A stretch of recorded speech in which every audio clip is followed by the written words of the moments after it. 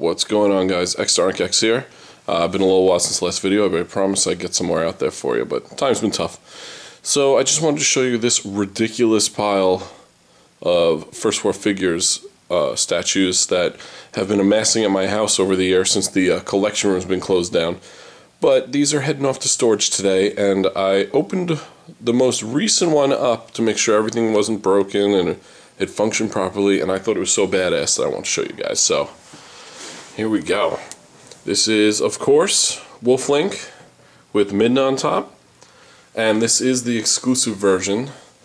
So I'll give you a quick pan, and then I'll show you the exclusive feature. I wish I had some kind of lazy Susan thing so I could spin this around. When I opened the box, I heard some rattling, and I got really nervous, but it was just the batteries came loose from wherever they were.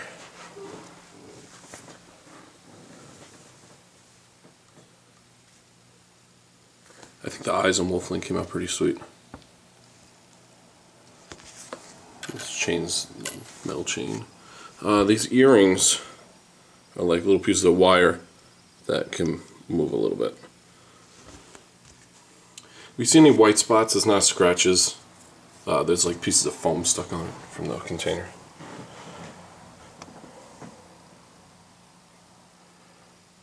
So there's a little button back here, if you guys can see it. And let me show you what the exclusive version's on. That's pretty badass.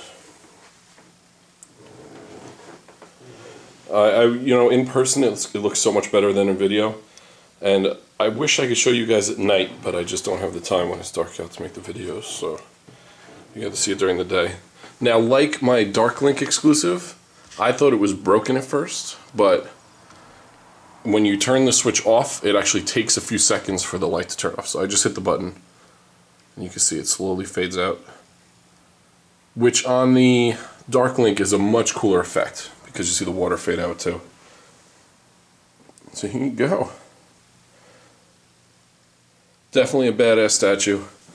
I kind of like this quarter scale, but I'm glad the next one, Link on Opponent, is not going to be this big, because it would be huge. I was lucky enough actually at Comic-Con this year, New York Comic-Con, to see the Link on Opponent statue in person. And in person the size is perfect. It looks gorgeous. So one of the vendors there had a prototype of it.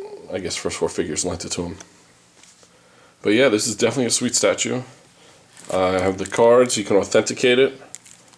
And because I was one of the first pre-orders, they give you another card that's signed by the artist. I wonder what this guy looks like. He designs all the Zelda statues, never seen him. So, this is X. I hope you enjoyed this. I'm going to try to put it back in the box the same way it was so it doesn't break. I'm super nervous about that, but we'll see what happens. Just a quick bit of advice: if you're like me and you bought this and you're going to end up storing it away for a while, I would definitely not leave the batteries inside of it, because you don't need those batteries leaking and damaging the statue. In fact, even with my Dark Link, I ended up taking the batteries out of the package altogether and just using it for something else. So when these finally come out of storage for a new collection room, then I will get new batteries. So thanks again, guys. Thanks for watching. Thanks for being patient with me. I'll try to get some more videos out as soon as I can. And yeah, thanks again.